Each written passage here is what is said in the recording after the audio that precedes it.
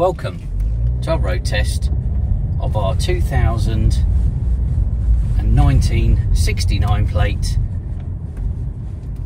Ford Kuga 1.5 petrol ST line automatic. So we've got 30,200 miles on the clock and we're just giving it a glide up the road to make sure that everything drives and runs as smoothly as it should, and it does. The auto gear change is seamless, very nice and smooth. Steering's all nice and tight, the brakes are good, it's got nice Continental tyres all round on it, and yeah, drives very nicely indeed.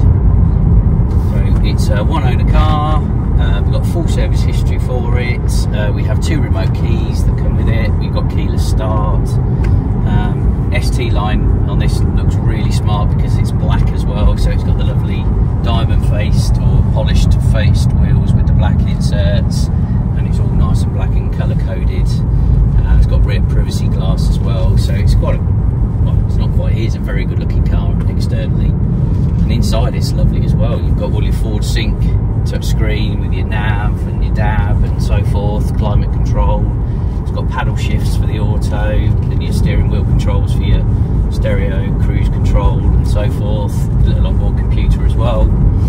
We've got front and rear parking sensors. So it's a really nicely spec car. It's got all the park assist as well, so it'll do the self-parking. It's obviously Euro 6 compliant because of its age. You've got stop-start.